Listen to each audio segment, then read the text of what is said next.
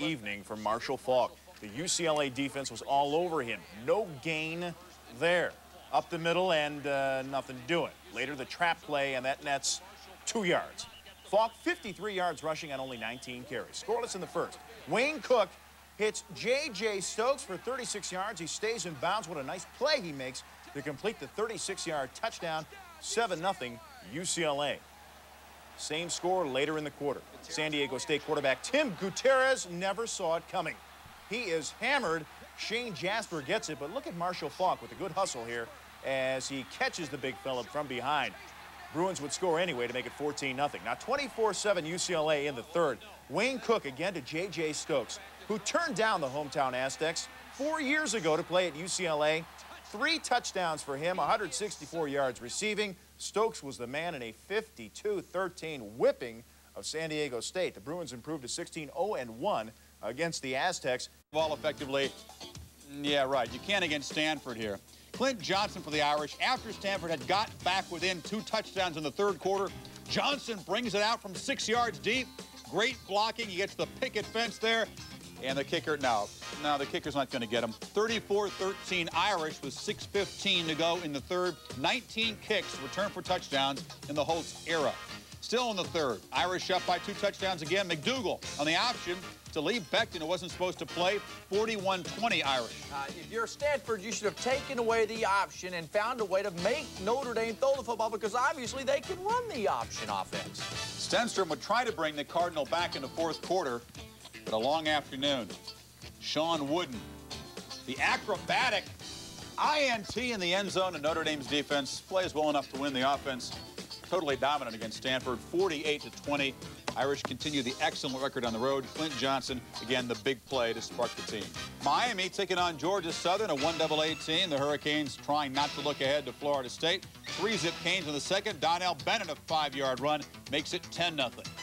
Southern would hang around. 16-zip in the third quarter. Larry Jones fumbles the football. Alex Mash, good name for a defensive player, picks it up and rumbles in. 16-7 Canes now. Right after that, Miami would answer. Ryan Collins, who relieved Frank Costa, looks for Jonathan Harris. Collins shows the mobility, not the great arm. He lofted it up there, but Harris runs under it there. 23-7 Hurricanes. And they continue to pull away, adding a touchdown later to make it 30-7 as Miami points toward the Seminoles in Tallahassee. 2:27 to play on the ballgame. We'll keep you posted. Duke and Tennessee, you knew it would be a long day for the Dukies as they took on number 21, Heath Schuler. Early in the first quarter, Schuler, 17 yards to Craig Faulkner. 7-zip Tennessee. The defense adding to the score in the second quarter. The special teams coming big. John Kruger, the kick blocked by Greg Johnson. It's 37-6 Volunteers. And John Bexford, the extra point.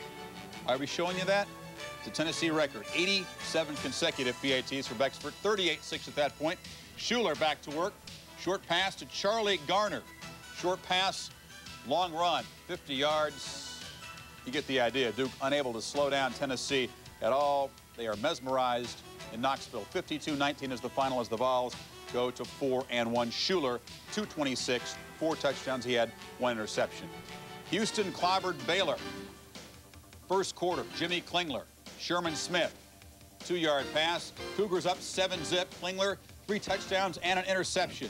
Toward the end of the first quarter, Klingler looking for Rod Peters. A fade route. He backs up, catches it. Now it's 14-3. And then Lamar Smith, one of his big runs. He had 115 yards rushing, 49 yards receiving. And Kim Helton, his first win as coach of the Cougars.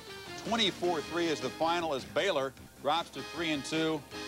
That's a blow for the Southwest Conference. Baylor appeared to be a couple of weeks ago a bowl team in the Southwest Conference, but now it's starting to slip away. Well, I was going to talk about Tennessee and Oregon. Well, Oregon was 30-0. I can forget that one. Tennessee is hot. If you have a ticket for that game in Birmingham, October the 16th, Tennessee, Alabama, sell it. It's going to be worth a lot of money. That's a great football team, Tennessee. Go to the game. No, sell it. Make more money.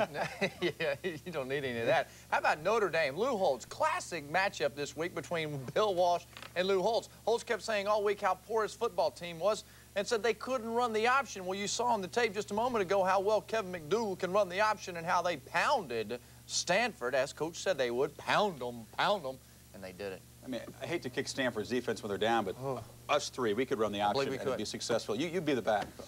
We're going to come back, talk about Florida State and Georgia Tech. The Seminoles just are more frightening every game. Charlie Ward and company, they have struggled against Tech last year. Well, this was a struggle for about 25 minutes or so before they kicked it into another gear. And a reminder, Steve Tannehill and the Gamecocks coming up against the Tide at the bottom of the hour.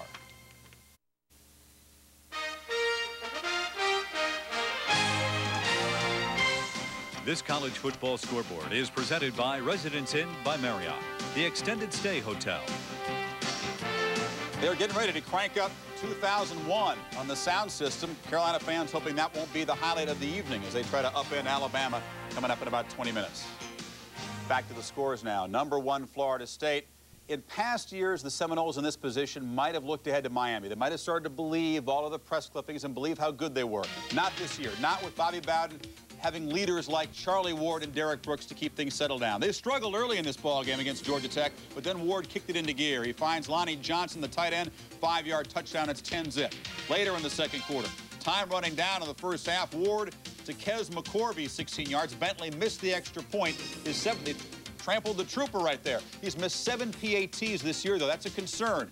It's the only concern. Ward right there, he picked up the blitz, and Warwick Dunn, the touchdown. And Florida State, in little more than a half, scored 51 points, pitched their 3rd shutout of the year, and allowed Georgia Tech just 110 yards total offense.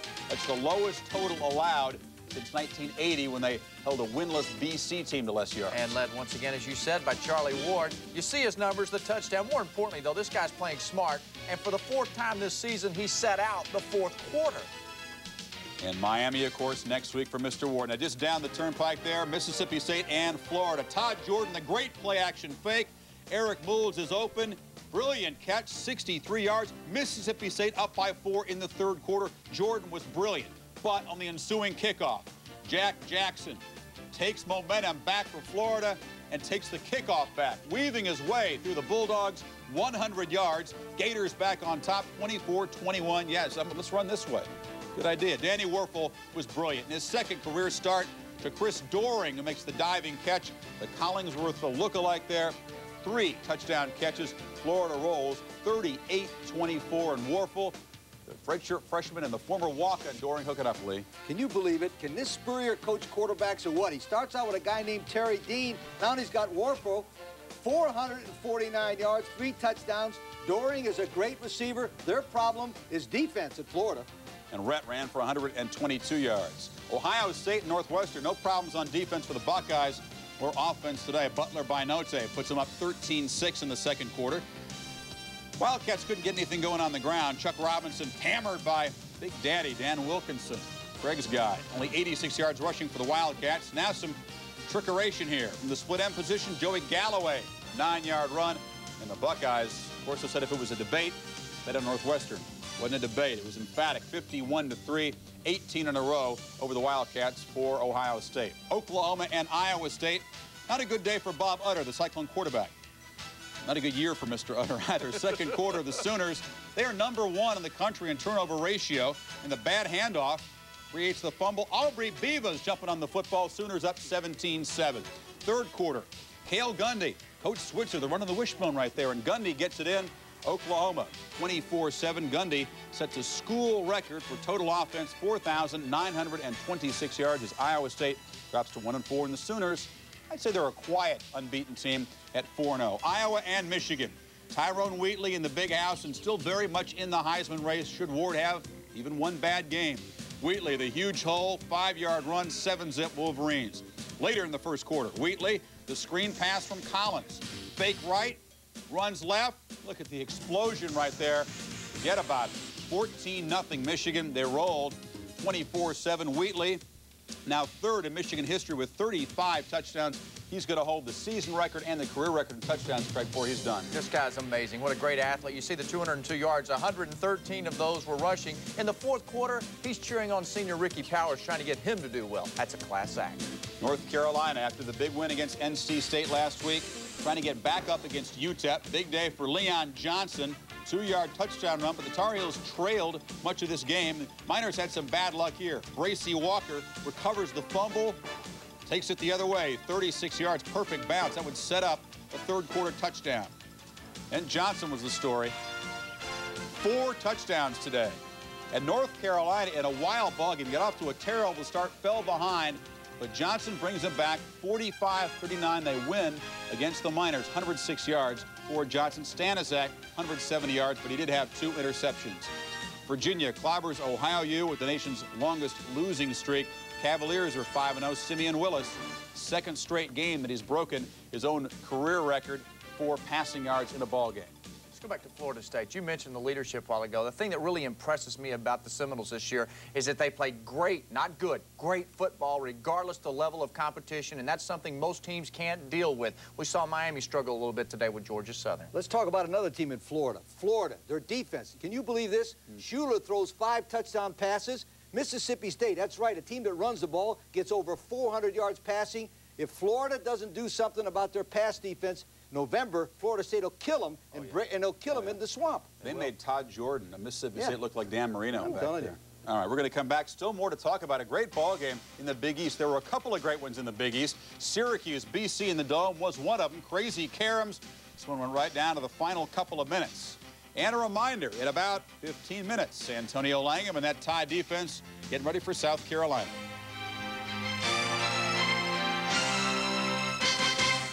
Our excitement live on ESPN.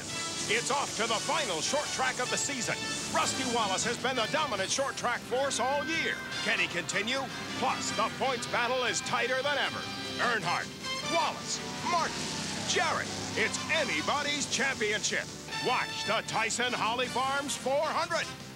Tomorrow afternoon at 1 Eastern, live on ESPN.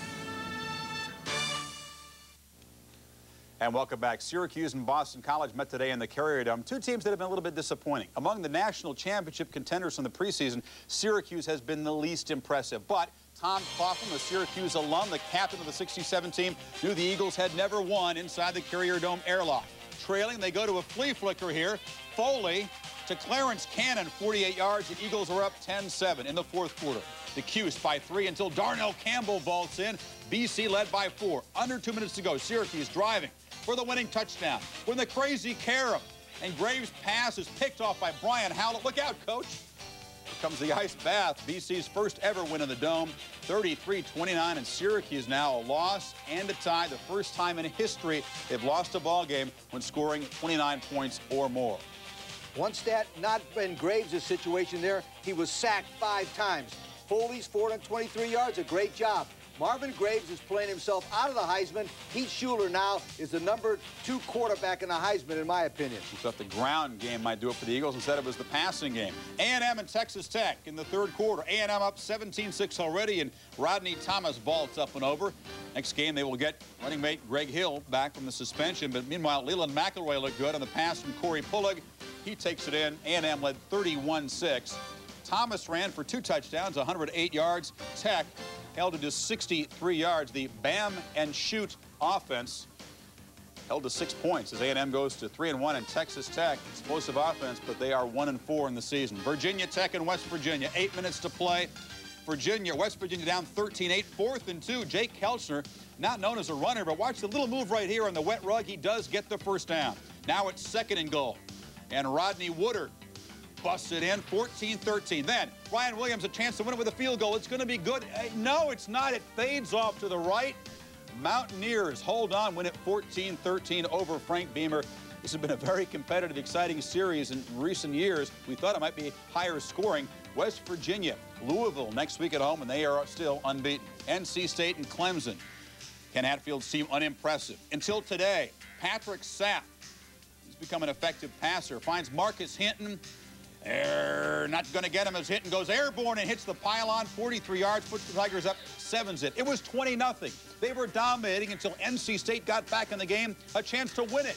But the pass is broken up at the goal line in the final seconds by Tim Jones, who also had an interception to set up the touchdown and 11 tackles. And Clemson, despite the trouble, up to 3-1 on the season. Arkansas and Georgia. Talking about trouble, let's talk about the Dogs. Eric Zier does hit Terrell Davis for a 1-yard touchdown, and the Dogs led 10-7, but the Razorbacks would come back in the 4th quarter.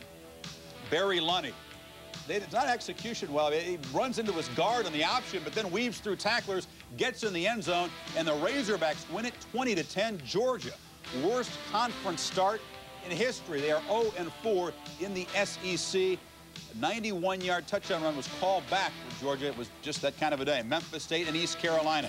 Chris Hester at the helm in the first quarter. Hands off to Junior Smith. They call me Junior. 52 yards for the touchdown, 7-zip East Carolina, 146 yards on the ground for Smith. But Memphis State would come back. It's 14-7. Then Matthews to Isaac Bruce, who makes a nice diving catch. Same drive. Steve Matthews to John Tweet Martin. Tweet with the sweet grab, 21-7 Memphis State. They would have gone to roll from there, 34-7. Ever since Marcus Crandall got hurt for the Pirates, they have not been able to mount much offense. And Memphis State up to 3-2 now. TCU and Oklahoma State, 27-22. The Cowboys win. They will take on Nebraska Thursday night at home right here on ESPN. Big Ten, Illinois. First victory of the season for Lou Tepper's club, 28-10 over Purdue. The Boilermakers have scored only 17 points combined in their 3 losses. Both teams are 1-3. Kansas beats Colorado State. Sonny Lubig's team has improved, but the schedule just too tough as they continue to lose to good teams on the road. Missouri and Southern Methodist tie at 10. Jeff Handy, 6 interceptions in the last couple of games. He threw 2 today. SMU is tied late. They had the lead in Columbia. Sorry, Craig. In the WAC, Wyoming wins on the Front Range, 31-18. The Cowboys up to 4-1. And Ryan Yarbrough, with that 200-yard receiving game, now has 5 in his career, and that's a new NCAA record. Howard Twilley had the old record. Cincinnati, 22-15 winners over Tulsa as the Bearcats go to 3-2. They snapped the 9-game road losing streak. Steve Tannehill did not have a good night. Back to pass, and he's picked off by Sam Shade in the third quarter. Tannehill threw 2 interceptions on the night. Tannehill's mistake led to this Alabama score as Sherman Williams, not a tank but a plane, flies in the end zone. Second TD of the night. Bama up 17-zip. Williams goes airborne again. Watch the hit, leveled by Tony Watkins, but Bama wins the final 17-6. Sherman Williams, 106 yards on 23 carries.